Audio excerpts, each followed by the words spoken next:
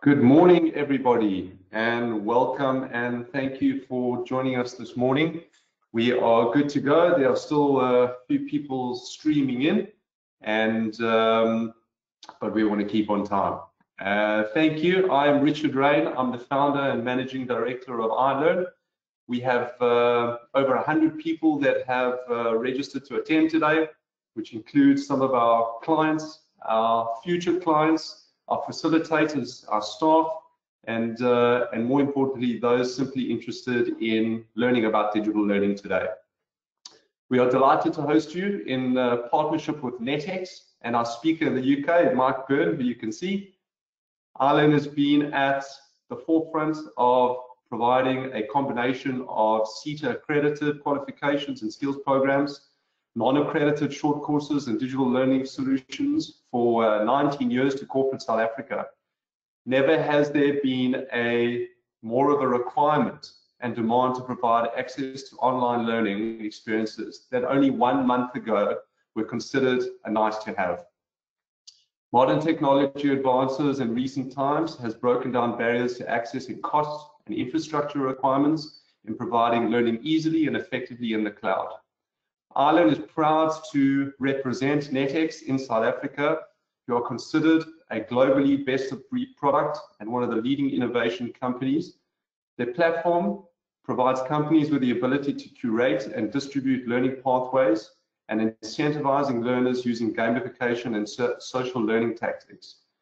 We are fortunate to have Mike, who has been in this industry for with various learning organizations for over 18 years. He's going to share with us his experience and global perspective so that we can apply the same here in line with our local requirements. Please, during his presentation, feel free to send us any questions you may have, and we'll get to them at the end. So without further ado, Mike, it's all yours. Perfect. Thanks, Richard. You can hear me okay?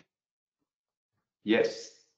Perfect. Okay, right. I'm going to turn my camera off as well now. I just wanted to say hello to everybody so you could see me because I want to focus on the presentation. So let me just do that first and then we can get going. Okay, so it's a real honor to be able to come and speak to you today, and that so many of you have taken the time out of your day to join the webinar. At NetX, we love working with iLearn and Richard and the team. They're so passionate about what they do. And on a personal level as well, I also love South Africa. I was lucky enough to spend a week there in 2018 with iLearn, meeting clients and speaking at events. And if you met me at that during that time in the summer of 2018, you'll also know I actually lived in South Africa for a while when I was a much younger man. When I was in 2001, a long time ago now, I was lucky enough to play rugby for a team called Knysna, as you all know. In Southwest Districts. It's a beautiful part of the world. So I've got a sort of a history with South Africa, and it's a real pleasure to be talking to you today.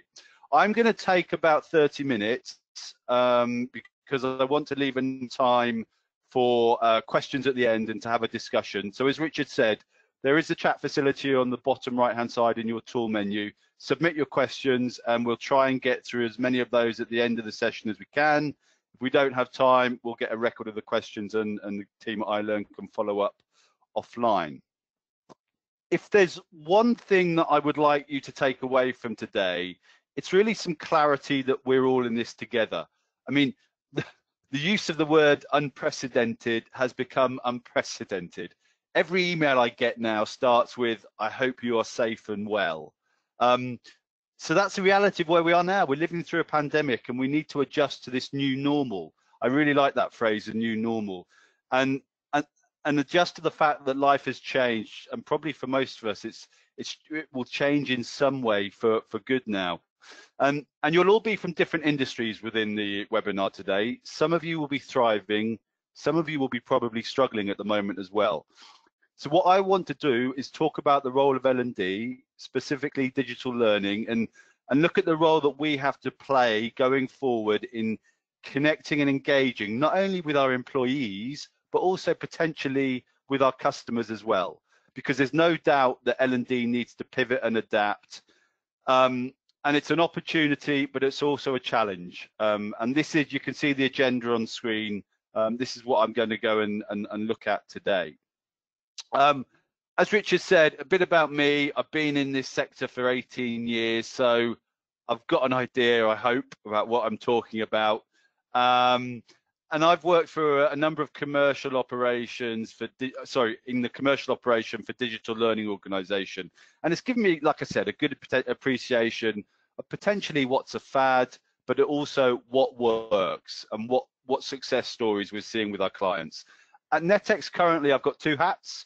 I manage Netex's commercial operation in the UK. We're a Spanish headquartered company, and I manage our direct operation in the UK, but I also manage our global partner program, of which iLearn are a very important part. And you can see the rest of the 18 partners that we work with to distribute our solutions and distribute digital learning on the screen there now as well. I think it's this isn't a marketing session about Netex, but it's important for you to know a little bit about what we do and how it relates to some of the topics we're covering moving on, and what we're doing that may be different from the norm in terms of the vendor environment. The big difference is that we talk solutions and not features. We have a learning ecosystem, and the core component or application within there that you can see in the orange shape at the top there is Learning Cloud, which is our learning platform. Now, lots of people previously have been talking about either learning management systems, LMSs, or LXPs. Actually, analysts in Europe are now saying that a lot of the LXP vendors are actually backfilling functionality from LMSs into their platforms, and a lot of the LMS vendors are actually adding LXP type functionality and features into the platform. So I think we're seeing a convergence of the market, which is slightly strange because LXPs have only been here for 2 years. But at Netex, we've always talked about Learning Cloud as a next generation learning platform, and that's a core component within our ecosystem. It allows us to deliver consumer grade learning experiences, to empower group discussion and empower subject matter experts to create content within the organization, and also to thread coaching into the learning process. We also have a content creation and management app, Content Cloud, but the really exciting stuff is at the bottom here. We've integrated a business intelligence engine into the platform, Power BI from Microsoft, which allows us to align learning data with key business KPIs. And I'm going to be talking about that much more later on. And the other thing we do really interestingly is we've integrated Zapier. Take a look at Zapier, zapier.com. It's a business app integration service that allows us to integrate third-party business apps with Netex Cloud really quickly and easily. And what it allows us to do is to extend the capability and reach of the learning platform, for example, to also become an internal communication platform as well. If you want to integrate MailChimp to communicate with your internal audience or external audience, you can do that now as well. And then we and our partners as well wrap service around this platform. So I think for those of you that were new to Netex, it's important just to be able to look at that. One of the big themes for us in 2020, you can see the hashtag there at the bottom, UnlockLT20, Unlock Learning Technologies 20, is unlocking the knowledge that exists within the organization. We make it really simple and easy for you to empower subject matter experts within your organization to create and curate content. And we surveyed our audience base, and the #1 format for content in our platform globally at the moment is user-generated video. And I'm going to be touching more on that later. But that's a really key thing in creating a very personalized and engaging learning program. And we like to show off our awards as well. So there's some of the awards that we've got at the top of the screen. So as we said in the synopsis of the webinar, I'm going to cover off on some areas. I'm going to look at some data. I'm going to review the changing world we live in, and then I'm going to look at items that you can take back to your organization today when you're thinking about your L&D strategy and L&D programs. It's been a very busy week for me this week, actually. We had a webinar on Wednesday with a guy called Don Taylor, and maybe you can use the virtual raise your hand facility now to see if Donald's reach is extended into South Africa yet. But he's probably, well, he is one of the most eminent personalities within the learning technology field within within Europe. And he runs this thing called a global sentiment survey. And it was our most popular, and he wanted, we had him on to present the findings, and it was our most popular webinar ever with 260 people registered. And the survey is a very simple survey. It's been going for 7 years now. It's sent out at the sort of just before Christmas and in January. And now I think it's reached about 2,000 L&D professionals in 86 countries. And I'd be interested to see in the comments if any of you in South Africa took place in this survey this year, took part in the survey, sorry. And it asks one very, very simple question. What will be hot in L&D this year? Now, not everything that is hot one year eventually takes off, but what it does give us a really good idea about is what people are thinking about in their organizations and what they're maybe looking at implementing in the year ahead. And I want to start looking at some of the data that came in from the survey this year. And this is the top 16 responses. In brackets for 2020, in brackets you can see the 2019 results. I'm just going to take a quick sip of water where you can just take a minute to sort of familiarize yourself with the results, and also to see if this, broadly speaking, would have been a similar way that you would have voted for what you're seeing in South Africa and in your organization as well. So hopefully you've all had a chance to take a quick look at that now. But maybe some of you were picked up on this already. The big thing is that data is absolutely dominating what people are thinking about in L&D for 2020. So if we look at the top 5, we can see learning analytics, we can see personalization and adaptive delivery, collaborative and social learning, which isn't massive, strictly data related. But then we've got LXPs and we've got artificial intelligence. And I'm going to quote directly from Don now. So this isn't a Mike Byrne quote, this is a Donald. It's important to focus on that this doesn't necessarily mean that people know what they're talking about. It doesn't mean that they can use data properly. And if it does happen, it doesn't mean that data-driven learning programs will happen for everyone.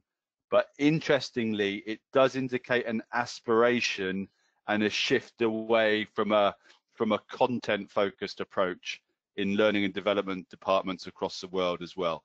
People are really thinking about data and how they can use data to deliver much more effective learning programs. And that's what I'm going to get onto when we come onto the section when it looks about how we can learn from what marketing are doing when we're designing learning programs.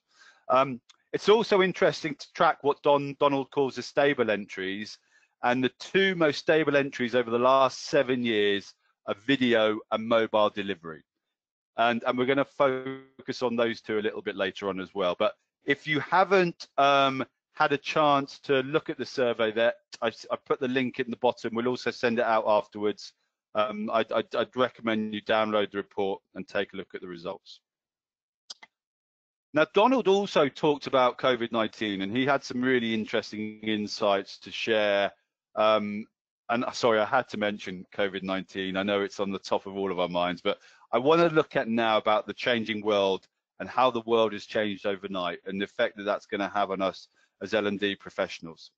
Now, I am not a pessimist at all, but I also think it's important to have a reality check and just to get a sense of what's happening around the world. So my LinkedIn feed gives me a daily news rundown, and this, when I started this presentation on Tuesday, I was very diligent this week. I started writing my presentation on Tuesday. I just wanted to take away some of the key topics that were in the news feed. 140,000 UK firms have claimed wage help. So we've got this furlough scheme in the UK where the UK government will pay firms if they have to temporarily lay off workers. So there are more than 1 million people in the UK, that's probably risen now, that have been temporarily laid off by their businesses.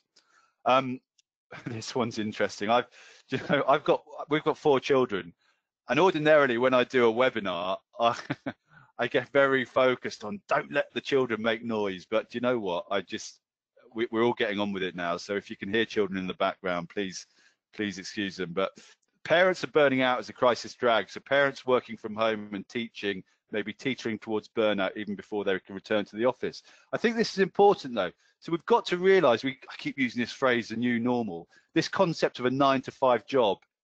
It's not reality. It's not the reality at the moment. We're trying to juggle schooling children. We're trying to juggle other priorities, and we work from home, maybe caring for people. So we need to recognize that as well. If we move on, let me just see. Yeah, how bad will the recession be? The IMF, the International Monetary Fund, is showing that the world will likely face its worst financial crisis since the Great Depression. And this last one made me laugh.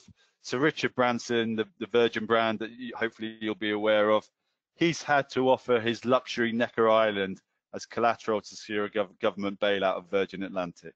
Poor Richard. But that gives you an idea of some of the challenges we're facing. And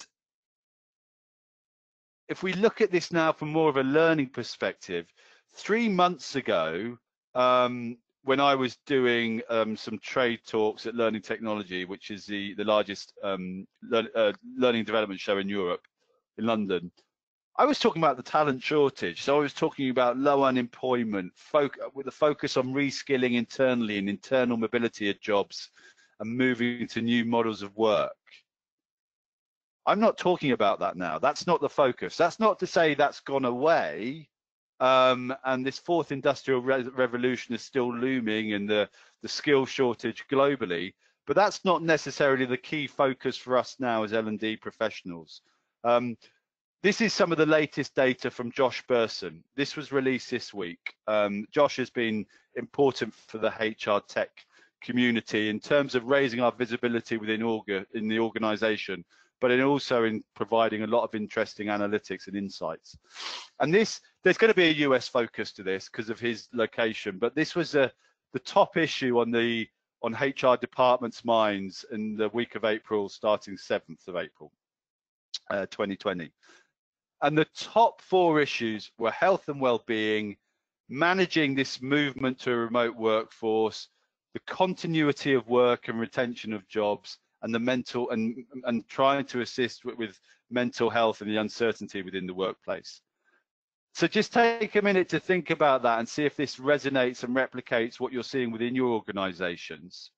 And this is how we've had to pivot overnight, but this is where L&D has got a huge role to play in how we can ensure that our people have the skills and the knowledge to be able to work remotely, that we are effectively managing or trying to manage the health and well-being of our colleagues as well. And this is where we're having to pivot, and this is maybe where we're starting to address critical issues as well now.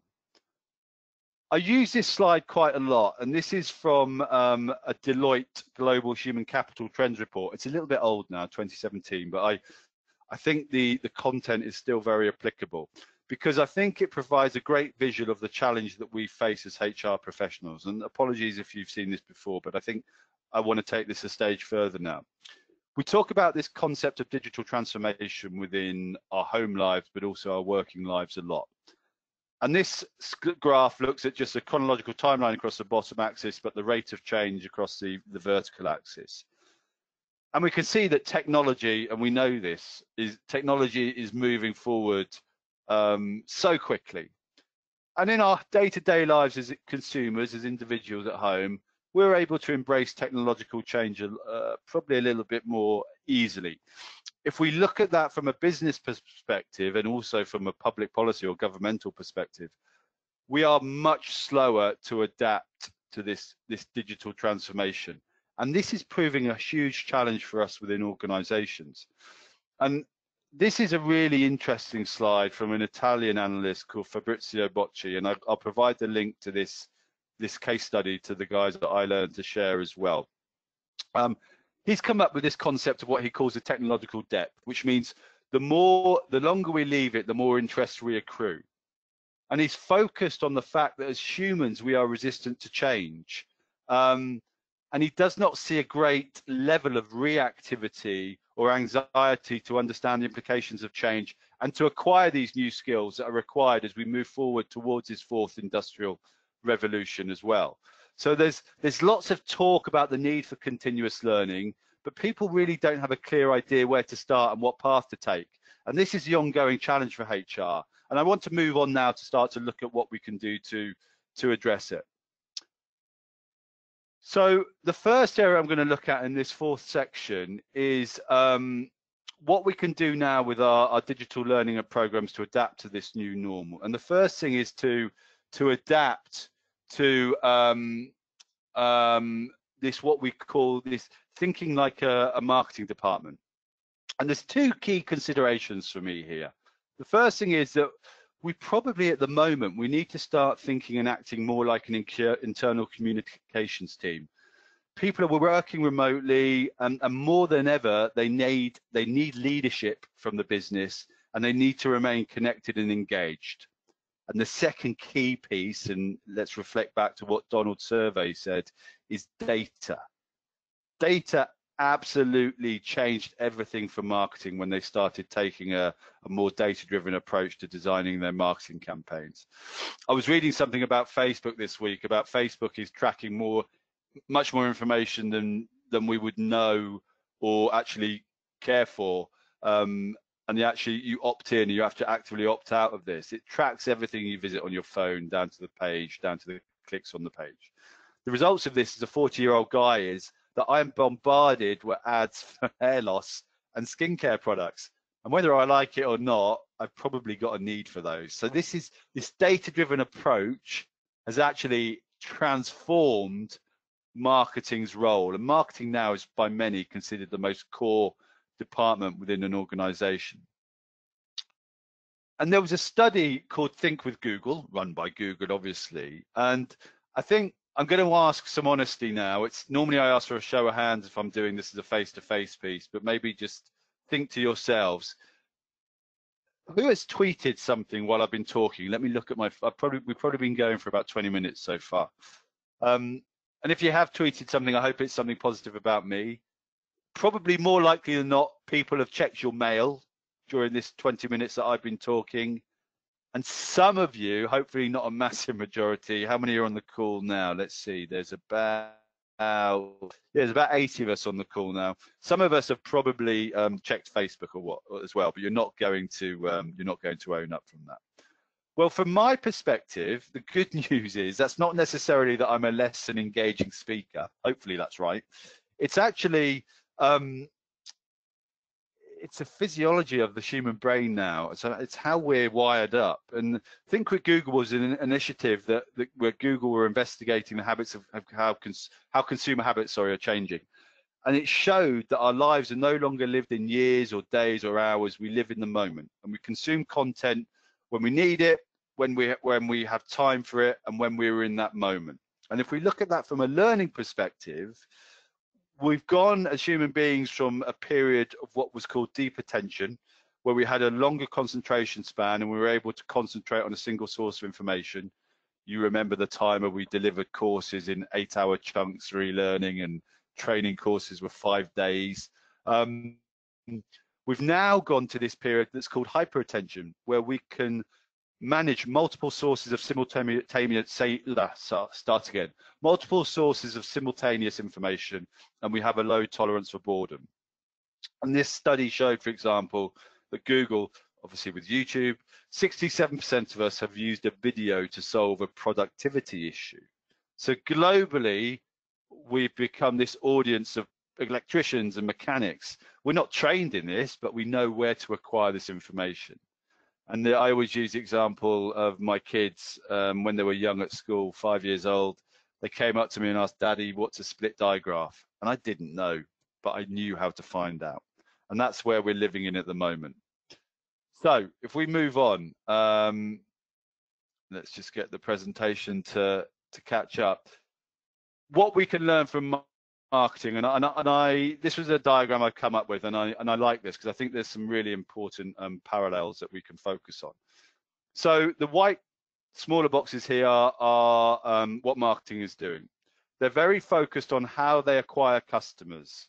So they're using data to acquire customers and to engage those customers. So they create personal profiles and they know what content they're likely to interact with, and they are trying therefore to increase the lifetime value of me as a consumer to the brand that they're marketing, and they're also trying right at the fourth step to decrease churn, so to retain these customers.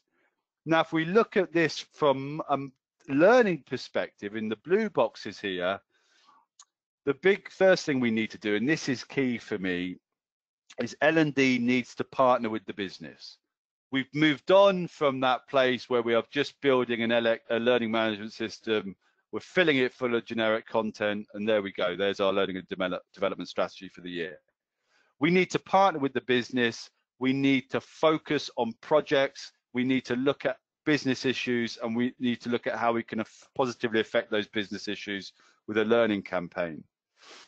We then need to adopt a data-driven approach, and I'm going to come on to this a bit more later on, but we need to look at profiling our users. We need to look at what content works best for which user base, at what time it works best.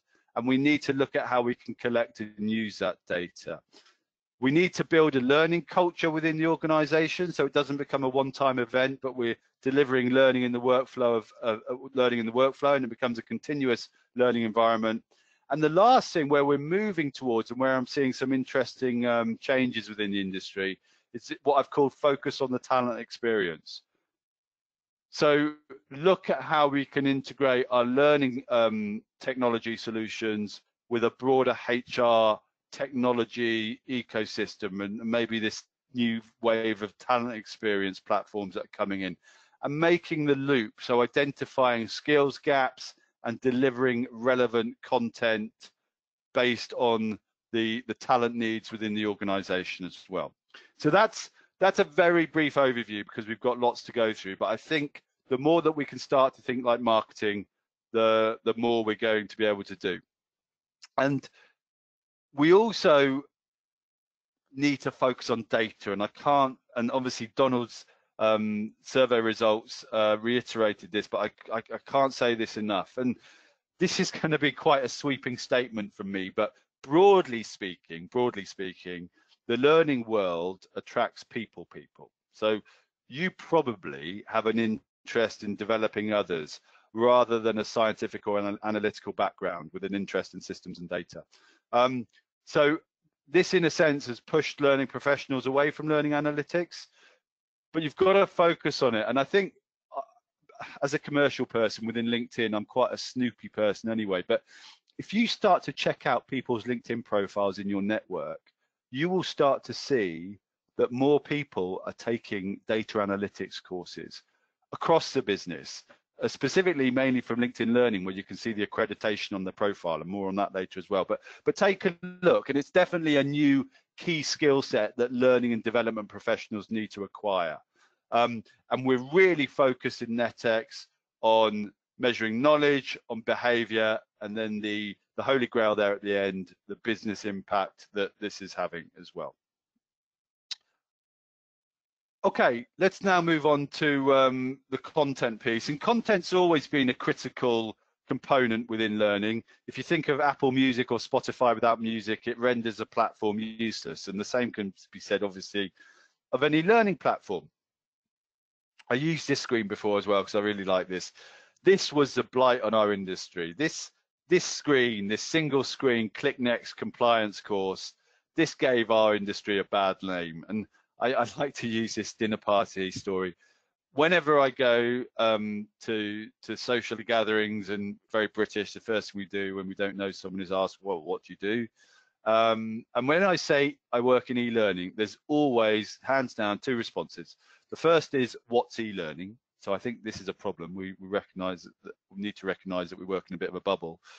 But the second piece is, second response, sorry, is, oh, e-learning. Most people's experience with e-learning in an organization is a Click Next compliance course. And this is something that we need to move away from. And the game changer for this, in terms of how we redefining how we consume content, is being YouTube. So if you thought cat videos were the big thing on YouTube, you're absolutely wrong. education and learning videos, I think now I've got about 5 times the watch of animal videos. That's over 500 million hours of learning videos watched globally every day, and more than 1 million shares. About 95% of millennials now have logged on to YouTube to learn how to do something. So content has become absolutely king or queen now. So we've seen an upsurge in vloggers, in production quality, in storytelling. We as consumers expect a certain quality of video content, and we need to do that as well now within our learning and development programs. We've got a great example of a customer using Learning Cloud that's doing this, and it's Evans Cycles, a retailer in the UK. So they've created an internal studio. They've enlisted an internal audience of subject matter experts. So guys that work in the shops, guys and girls that are accessory experts, or mountain bike or road bike experts, or lighting experts. They've given them the training to develop them into TV personality and production skills, and they've used them within this studio they've created internally to create really engaging and personal content, and the data they're getting back from the program is fantastic. And this is a screenshot of Learning Cloud here, and everything is mobile first. As I said before, our most popular content type is video, and in fact that's actually user generated video, because we give the ability for users to create interactive videos within the platform. And I was watching another thread on LinkedIn this week, and people were talking, L&D people were talking about the phrase Netflix for learning, and they were getting a little bit sanctimonious and giving it quite a negative press, mainly around this concept of the mass dumping of content, which people associate with Netflix. But I thought they were kind of missing the point, because Netflix was a game changer when it came to the user experience in on-demand TV content. And that's what we're trying now to replicate with the learning platforms in the video. Also, in the production of content, if you see some of these NetEx documentaries, the Tiger King is going globally at the moment. Me and my wife are watching that. They've changed the game when it comes to production of content. And lastly, they're able to deliver content online and offline. And let's not kid ourselves, sometimes L&D doesn't have huge visibility in the business. So to talk about our solution as a Netflix type platform for employee development, I don't think that's too bad of an analogy. I didn't say anything on the LinkedIn thread though, because I'm too polite and I don't like arguing with people online. But I'm telling it to you guys on the call now. So to conclude with content,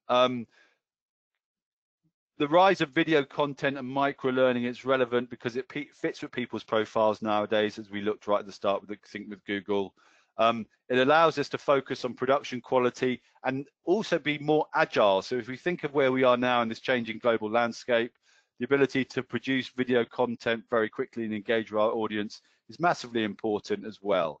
And this was a screenshot from something we did with Volvo, focusing on new managers. They were struggling with completion rates in the traditional course methodology, and they needed to re-engage with learners. So we designed it, we accredited it, and we really focused on the production quality of the video. It's a real success. And the last one I want to look at before summarizing, because I know we're sort of running out of time before we get to questions, is gamification. Now, gamification was big 3 years ago, and it's still being used by a lot of our customers, but it's not been at the forefront of people's mind. But I really think there's an opportunity for gamification now. And I want to tell you why. It's a little bit of self-indulgence here, so please forgive me. Since we've moved or started moving towards the lockdown and the associated health issues with COVID-19, I've decided I wanted to get fitter. I sort of let my fitness go a little bit. That's an understatement. So I started running and I started using Strava. Hopefully some of you will be aware of Strava. It's a great app that the global fitness community use. Now, what I really like Strava is because of the gamification pieces. So I created myself goals, a weekly distance challenge and an annual distance challenge. I also signed myself up to challenges to be awarded badges. So in April, I signed myself up for a 10K and also in a half marathon, 21K, which I did this week, which I was really proud about. And I also look to better my achievements, so personal best over time and distance. And I've supplemented this with a discussion group of my friends in WhatsApp where we motivate each other and we talk about what we've done. And I really did this half marathon because 3 of my friends did, and I didn't want to be the only guy that did it. And Strava's been a really positive experience for me. And if we look at gamification more generally, I'm running out of time now, so I'm just going to pick out one of these. Some of you will remember there was a famous picture about when they transformed an set of stairs in the New York subway into a working piano because too many people were using the elevator. No one was using the stairs in New York subway systems. And by transforming it into a piano, the steps that people could engage with, they increased its usage by 66%, which is a fantastic stat. And I mentioned I've mentioned engagement a couple of times so far. Engagement is key as we move to this new remote working environment. We've got to look at, because engagement is a factor that affects things like productivity, absenteeism, profitability, and gamification in learning is just a small part of that. But I think it now will be leading to more engaged employees.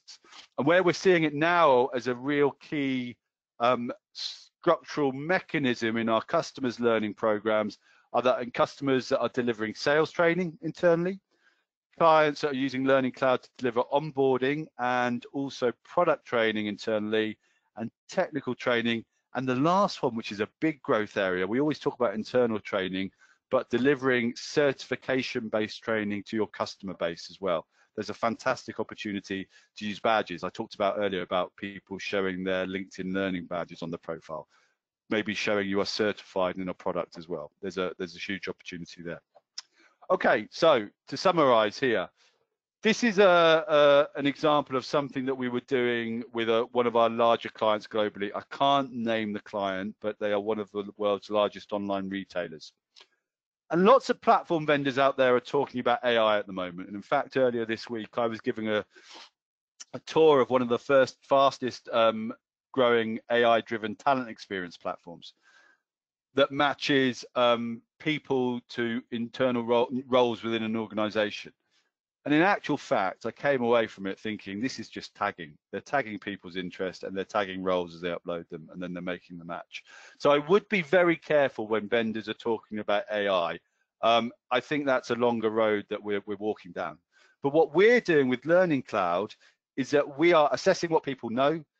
We're looking at what skills they have, and we're reviewing what they can do, because we're integrating Talent Cloud as well now, a third application within the ecosystem, to deliver an adaptive and personalized learning experience. And then we're blending that learning experience right. I've mentioned video lots, but we're looking at things like classroom, curated content, resources, and we're measuring that with Power BI, which we've integrated to create this continual learning group. And this company are actually using the learning data. They're making a correlation between key business KPIs and the performance of what they're doing as an online retailer.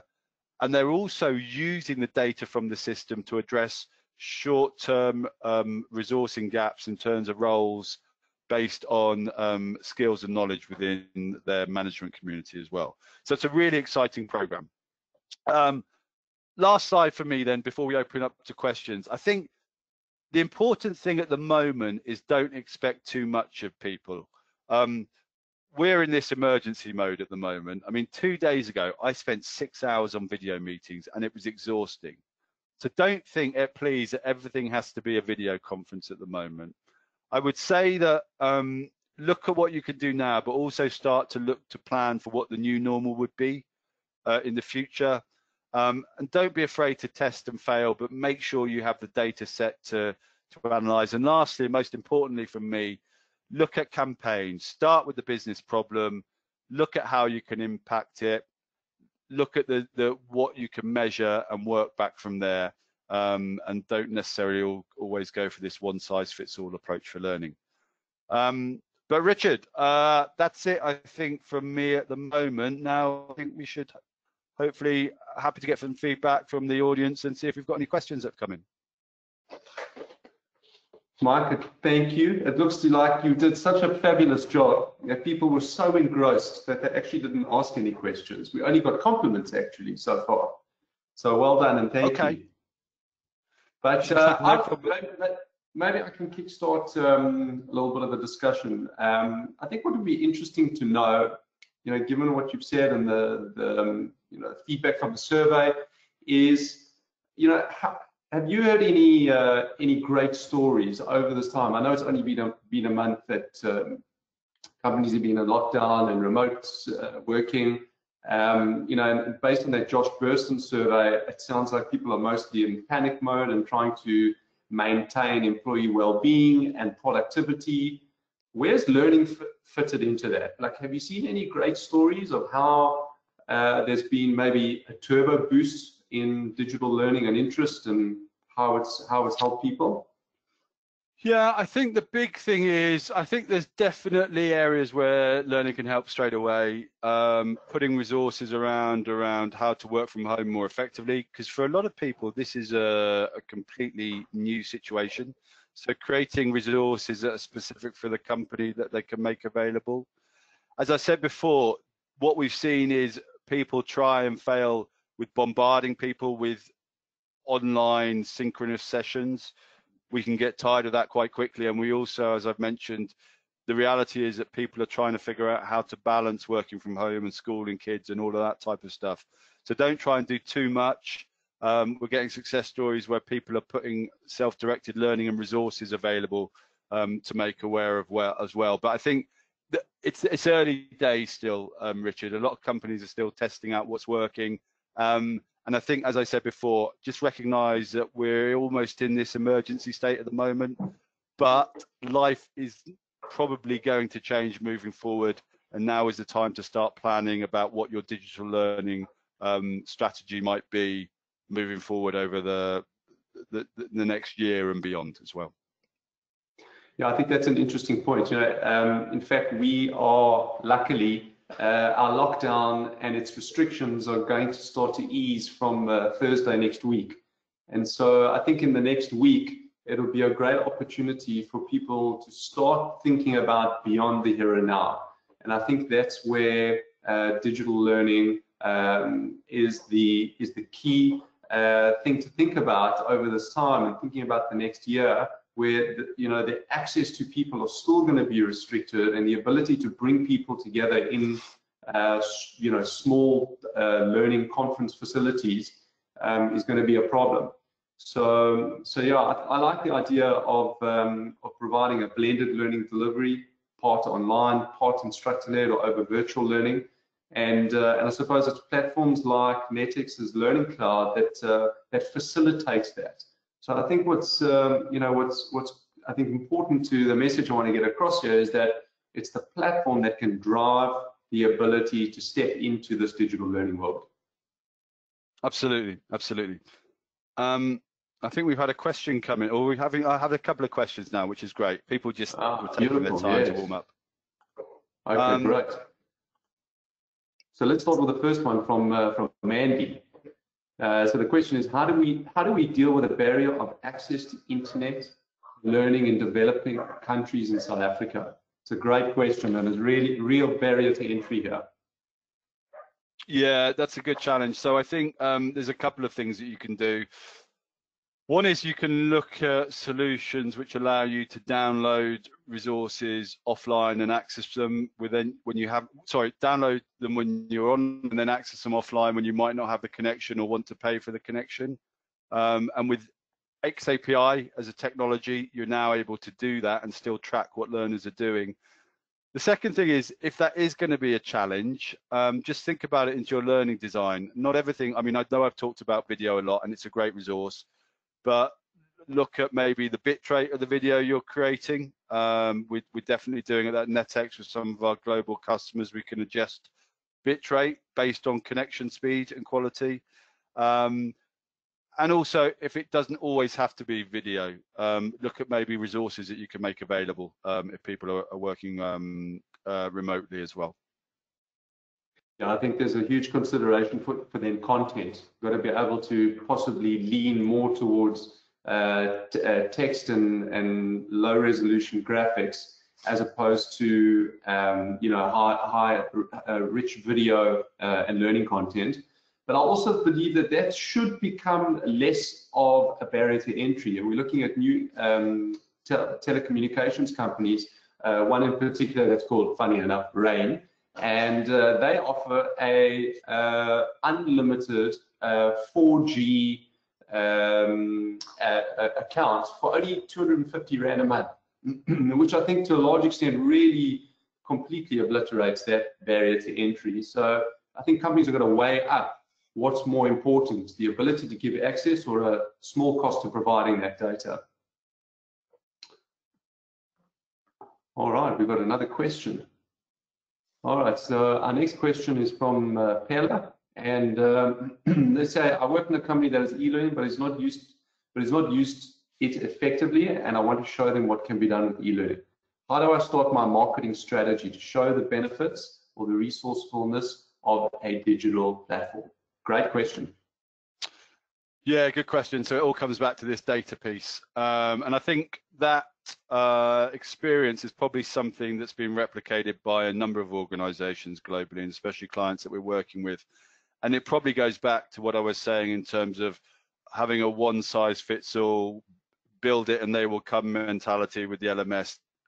Hasn't necessarily always worked. So what I would try and do, Fella, is identify, as I've said, critical business issues. Don't try and do everything at once.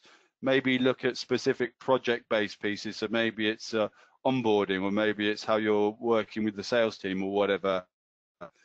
Look at how you can develop a program that you can measure effectively and you can prove return on investment to the business, because this is key for CEOs. And also what we can do after this call with iLearn is put some resources together to show you in terms of case studies of what other clients are doing that's successful as well. So we're happy to help with that. Superb, thank you. All right, we've got another interesting question, which is probably more of a macro question, which is how are clients responding to digital learning? Are they positive about it and on board with the idea? Maybe you can talk about your experience and sort of the upward trajectory trend of interest in digital learning over the years. Yeah, I think, as I said, I mean, there was a real problem in the industry because the industry was dominated by compliance content that you just clicked and clicked and clicked and got through the course as quickly as you can and kept doing the assessment at the end until you got 80%, and then you could forget about it for a year. So I think the real game changer has been around the user experience, both at a platform level and at a content level, and the ability now where we are to start creating much more personalized learning experiences as well. So that's where we're seeing our clients really have a better uptake. And I think you've also got to be aware, I mean, some people do crave that human interaction. So digital learning isn't going to work for everything for everybody all the time. It's about, as Richard said, hopefully we're not going to be in this situation forever, even though I do feel that the working environments are going to change. But recognize that it's about getting the blend right and making sure that we're getting that human interaction still as a core component of any learning program. Just to dovetail that, I mean, just to give you our experience as iLearn, I mean, we've been in business for 19 years, and we only started offering digital learning in 2011. And I would have to say that with more access to internet and lower data costs over the years, there's definitely been an interest. I would say up until that point, and probably more recently, the e-learning was perhaps limited to mostly enterprise level size clients. They had big learning budgets and had large distributed workforces where it was easy to justify not sending a team of trainers to fly around the country and all the expenses that come with that. So we're seeing in the mid-sector size client base a dramatic increase in interest in digital learning. And to be honest with you, the lockdown and this whole experience has just absolutely catapulted the interest to still provide learning to staff that are working remotely. So I'm very encouraged by the recent increase in demand and the ability to widely deliver a uniform learning experience across multiple geographies. All right, let's move on to the next question. We've got one here from Tisha, which is, do you think organizations should continue with the working remotely designed models, even though the regulations are being relaxed? Well, I think that's more a governmental policy question, so not necessarily one for me. Yes. Yeah, I mean, all I would say is from discussions I'm having with colleagues and clients and customers, and I've talked about this a couple of times, but we think there will be a new normal, that we're going to get past this pandemic, but people will be used to working from home. People will expect it a little bit more. Companies will be maybe looking to make real estate cost savings as well. So yeah, I mean, I'm not going to get involved in the political side of it, but I definitely think the working life will change for people. And I think it's a bit of a double-edged sword. I mean, you said earlier you've been, spent a whole week, all day, every hour on calls. You know, the time that we ordinarily would spend commuting to the office, the in-between water cooler chats, and what we call sort of the downtime is not happening at the moment. So, no, I wonder. Yeah, I wonder like levels of productivity. Yeah, and video calls are tiring, Richard. Yeah, I mean it's a different concentration style. So yeah, Yes. it's about getting the right blend, and it's going to be relevant, specific to which industry you're in. But I think we'll have to wait and see with that one. Yeah. All right, let's see. Well, one more question here from Derek, which is, as an L&D professional, how can we motivate practitioners to embrace digital learning, especially in South Africa? I think it starts by maybe focusing on some of the areas I talked about today, because I know for a lot of organizations, we're going to have to try and instigate a mindset change because of the inherent issues that were associated with learning previously.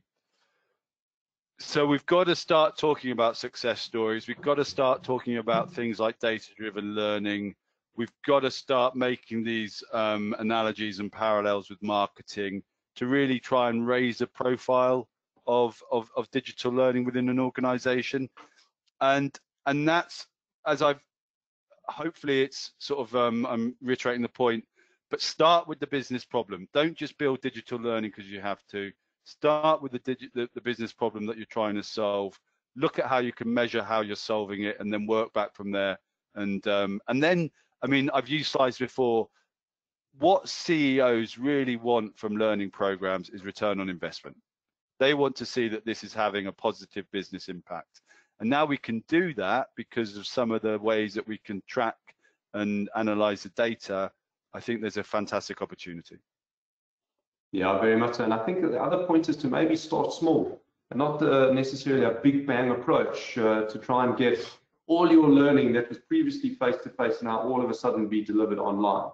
And I like the idea of taking one particular element, like onboarding, for example, for new employees, that as they come into the organization as a modern workforce, providing modern learning experiences, what an unbelievable way to set the tone for a new employee to come on board to receive learning, in that way. And then the other thing in terms of our experience is that, I think you mentioned it earlier, depending on the content, the curriculum, what determines a suitable curriculum that's delivered digital. There's just some curriculums that just are not suitable for digital learning. I think that's also really important. Absolutely, and I can see a question from Megan around that as well, and I'd agree. I mean, as I said during the presentation, I mean, I was focused at the start of the year talking about the upcoming skills shortage globally, looking at how job roles are changing. A lot of roles are becoming automated, but there's still going to be a massive focus on skills like critical thinking and management skills and creativity. And you're right, not all of that can be delivered in an online course. We learn that from our experiences. We learn that from interacting with other people. So yeah, it's about getting that blend right. Yeah, beautiful. All right, I think we've got time for one more question. I'm cognizant of finishing on time. So the next one is, I don't know if we touched on it earlier, but you know, what's a good strategy to transition from in-person training to online learning? And maybe what's the strategy around that? Like, have you got like a step-by-step idea on? Yeah, I think there's a lot of content being produced around this about how to sort of transition to a virtual learning environment. I think the first thing I say is at the moment probably don't try and do too much, as I've said, and recognise that with any change process there are stages of change. So don't try and take everything that you did in a classroom or face-to-face setting and digitize it, because that's going to be an overload on people, and that's not going to work. I think a lot of people are finding and also recognize that tools like GoToWebinar, like Zoom, they are great, but they are tools. They are not learning all the time. They're broadcast, they're communication tools.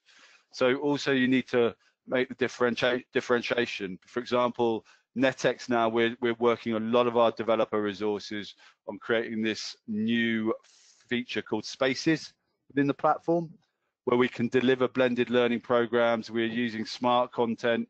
We're using algorithms now to start to measure things like students' level of motivation and confidence.